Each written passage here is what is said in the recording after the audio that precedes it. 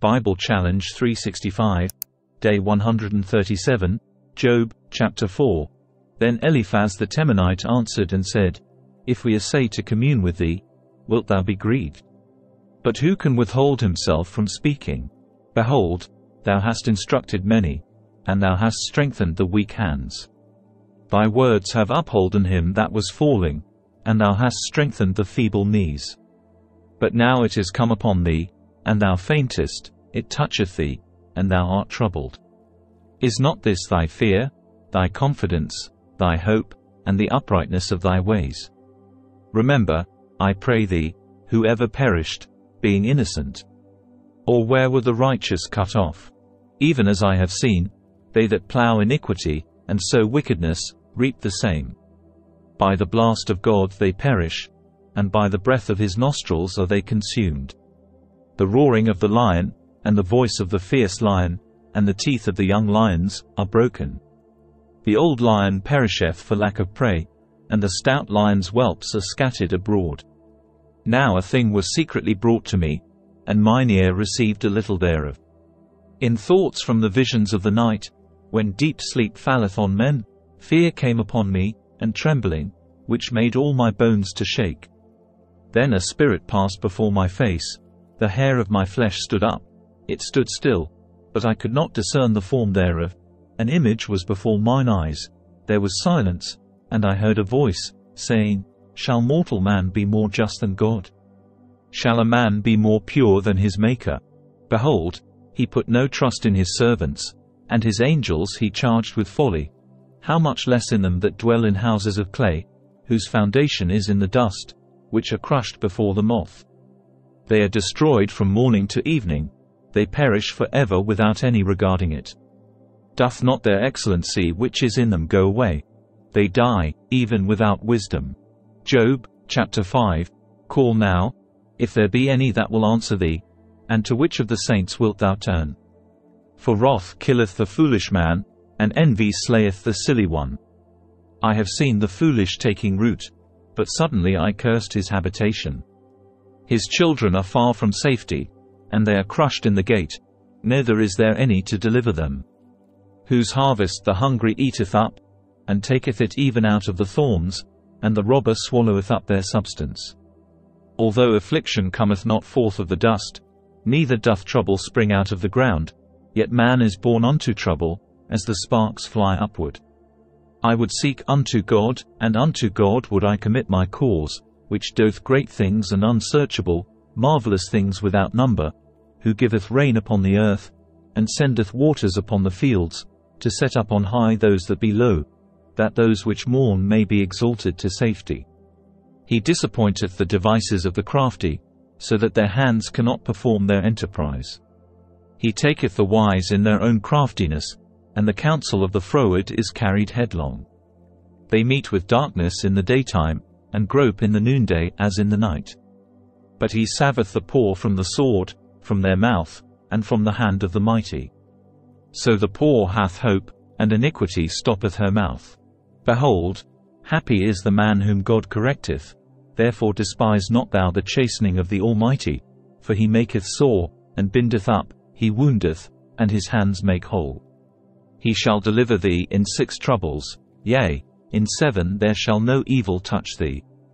In famine he shall redeem thee from death, and in war from the power of the sword. Thou shalt be hid from the scourge of the tongue, neither shalt thou be afraid of destruction when it cometh. At destruction and famine thou shalt laugh, neither shalt thou be afraid of the beasts of the earth. For thou shalt be in league with the stones of the field, and the beasts of the field shall be at peace with thee. And thou shalt know that thy tabernacle shall be in peace, and thou shalt visit thy habitation, and shalt not sin. Thou shalt know also that thy seed shall be great, and thine offspring as the grass of the earth. Thou shalt come to thy grave in a full age, like as a shock of corn cometh in his season. Lo this, we have searched it, so it is, hear it, and know thou it for thy good. Job, Chapter 6. But Job answered and said, O that my grief were throughly weighed, and my calamity laid in the balances together. For now it would be heavier than the sand of the sea, therefore my words are swallowed up. For the arrows of the Almighty are within me, the poison whereof drinketh up my spirit, the terrors of God do set themselves in array against me. Doth the wild ass bray when he hath grass? Or loweth the ox over his fodder? Can that which is unsavory be eaten without salt? Or is there any taste in the white of an egg? The things that my soul refused to touch are as my sorrowful meat. Oh, that I might have my request, and that God would grant me the thing that I long for. Even that it would please God to destroy me, that he would let loose his hand, and cut me off. Then should I yet have comfort, yea, I would harden myself in sorrow, let him not spare, for I have not concealed the words of the Holy One. What is my strength, that I should hope? And what is mine end, that I should prolong my life? Is my strength the strength of stones? Or is my flesh of brass? Is not my help in me? And is wisdom driven quite from me? To him that is afflicted pity should be showed from his friend, but he forsaketh the fear of the Almighty. My brethren have dealt deceitfully as a brook, and as the stream of brooks they pass away, which are blackish by reason of the ice, and wherein the snow is hid. What time they wax warm, they vanish, when it is hot, they are consumed out of their place.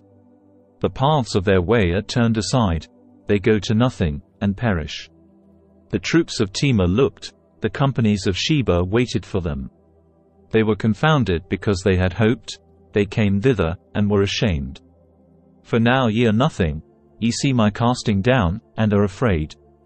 Did I say, Bring unto me? Or, Give a reward for me of your substance? Or, Deliver me from the enemy's hand? Or, Redeem me from the hand of the mighty? Teach me, and I will hold my tongue, and cause me to understand wherein I have erred. How forcible are right words! But what doth your arguing reprove? Do ye imagine to reprove words, and the speeches of one that is desperate, which are as wind? Yea, ye overwhelm the fatherless, and ye dig a pit for your friend.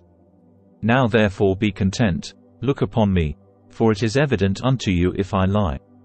Return, I pray you, let it not be iniquity, yea, return again, my righteousness is in it.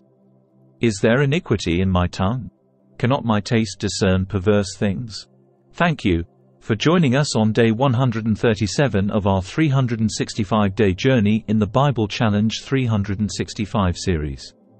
We're excited to have you with us as we explore the scriptures together over the course of a year. If you enjoyed today's episode, please don't forget to like, comment and subscribe.